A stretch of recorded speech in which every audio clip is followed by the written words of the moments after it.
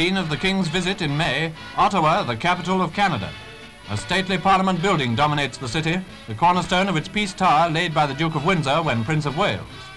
Young in comparison with, say, London, Ottawa nevertheless has its old buildings now to be replaced. Parliament Hill, built in 1860, is to be demolished.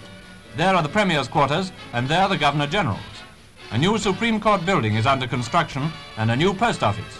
Ottawa is becoming an imperial city. Already it has given its name to a great imperial conference and a great imperial policy.